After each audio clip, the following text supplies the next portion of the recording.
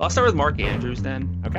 He's $9,000, so not that salary matters, but that's 3,000 below like the average starting salary. We know that tight ends are super relevant Hmm. in this format, and one of the things that I kind of like to look at is like average target depth or downfield usage during the regular season. I know that that will penalize some players based on like their offenses, but if players don't really get downfield work, I'm a little bit more nervous because I'm not building hundreds and hundreds of lineups. So I want to kind of, I'm not treating every player exactly equally, but Mark Andrews doesn't really have that issue. He was 49th among pass catchers with at least 50 targets and average target depth on the full season. He was second among 26 tight ends with at least 50 targets.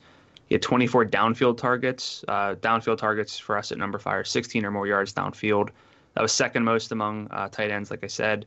And only 10 tight ends had even 15 downfield targets this regular season. So, like, he's no stranger to downfield work. He's going to play some snaps with his quarterback. So, Mark Andrews is going to be one of the first places I look this week.